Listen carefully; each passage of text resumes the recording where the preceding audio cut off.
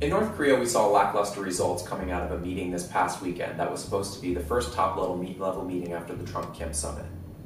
North Korea fired back with harsh rhetoric against the U.S. stance and actually was a no-show at a planned meeting later in the week.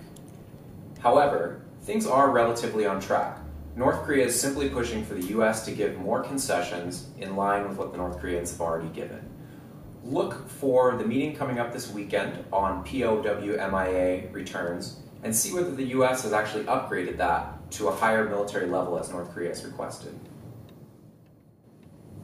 U.S. President Donald Trump and Russian President Vladimir Putin will hold their first bilateral summit early next week in Helsinki. Key topics of discussion will be sanctions and counter-sanctions, as well as arms control, Ukraine, and Syria. Coming on the heels of the NATO summit and the EU-Ukraine summit, this will be a key gauge in the broader standoff between Russia and the West. Next week, Chinese President Xi Jinping will visit the United Arab Emirates as part of a broader trip that will also take him to sub-Saharan Africa. This past week, Xi unveiled a multi-billion-dollar loan, aid, and investment package for the broader Middle East that will be a large part of China's broader Belt and Road initiative.